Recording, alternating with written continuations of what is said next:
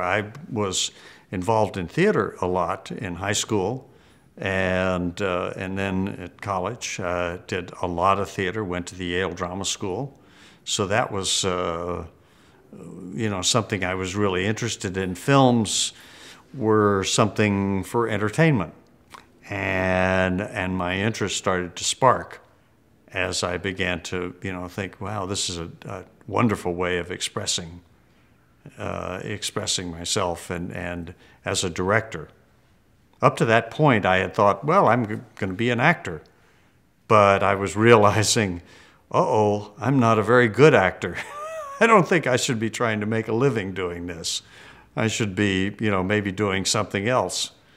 And the joke is, sitting in the drama school and seeing this guy coming down the hall, followed by all these cute girls. You go, who's that? Oh, that's the director. You go, oh, that's the job for me. Somehow it's never worked out like that. But anyway, it was a nice thought.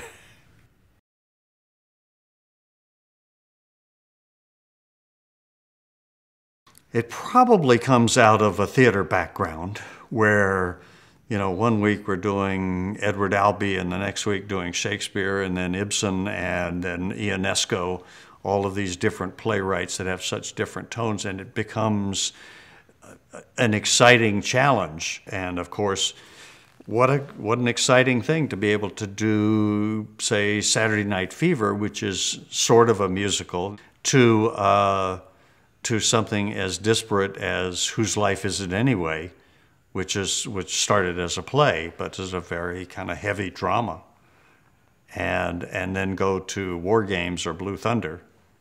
I mean, these are just exciting challenges, and I kind of approach them like a documentarian would, going into a strange third world country where you go, I don't know much about disco.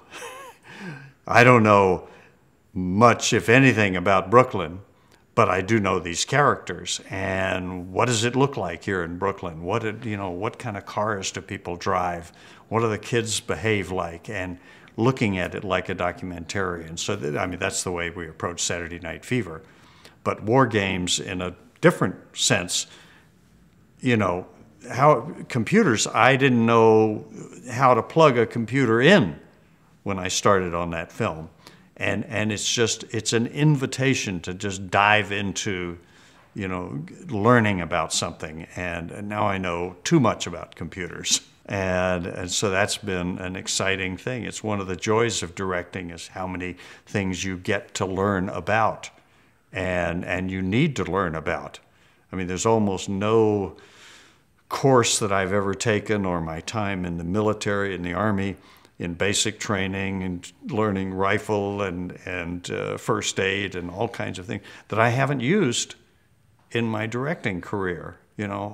All this knowledge comes in handy, and I'm still having to study and learn and find out about new things, because everything keeps changing. Wow, what a challenge.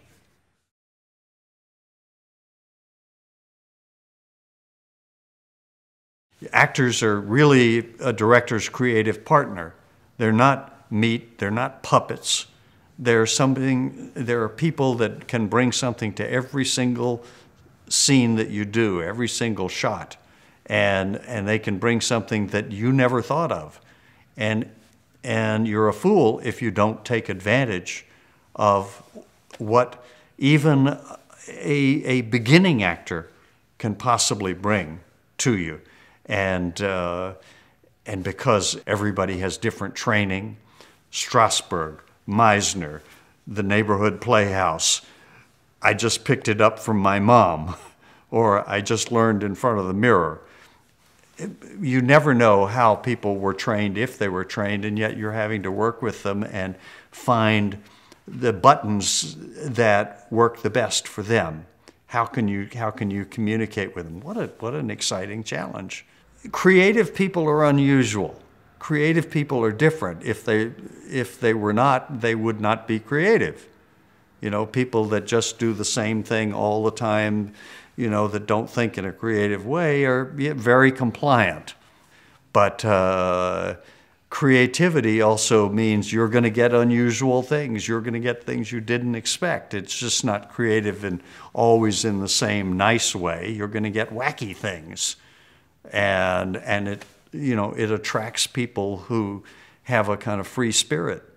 So you better be used to it. You better be ready to accept it and get odd ideas and try to help that person down the line that you want to take your film to go.